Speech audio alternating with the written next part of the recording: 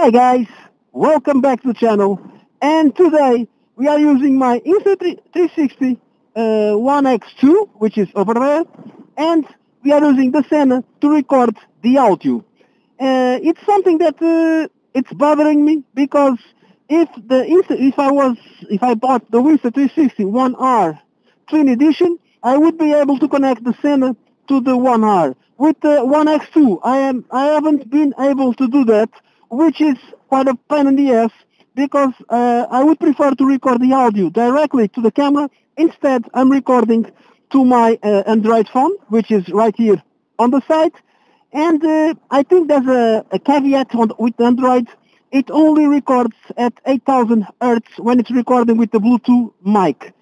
Instead of the 44,000 or 48,000, which is the standard for CD or better quality, something like that, okay? I'm not an audio expert. Only thing I know is that I probably have this limitation. But anyway, I just want to see how the sound it is when it comes out from the Sena, then to the phone, then I have to pair it with the camera. But I want to see the wind reduction, if there is noise, if there is no noise, if it is usable or not.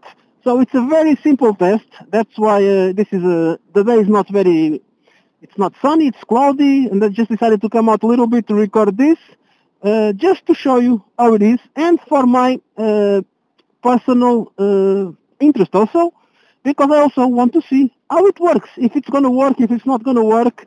You can leave your comments down below, your opinion, if it is good, if it is not good, if it is better to continue to use the GoPro with all the setups, the microphones and everything.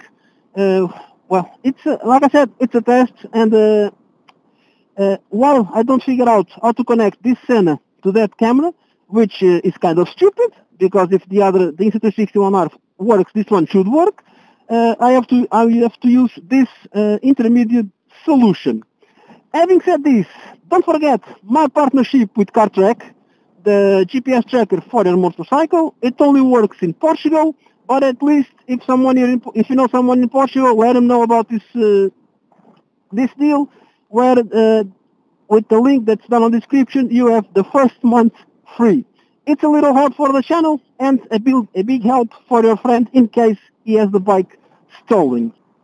Having said this, guys, don't forget, subscribe to the channel, click the notification bell so you receive future videos, follow my networks or my other networks, and I really hope I can see you in the next one. Bye!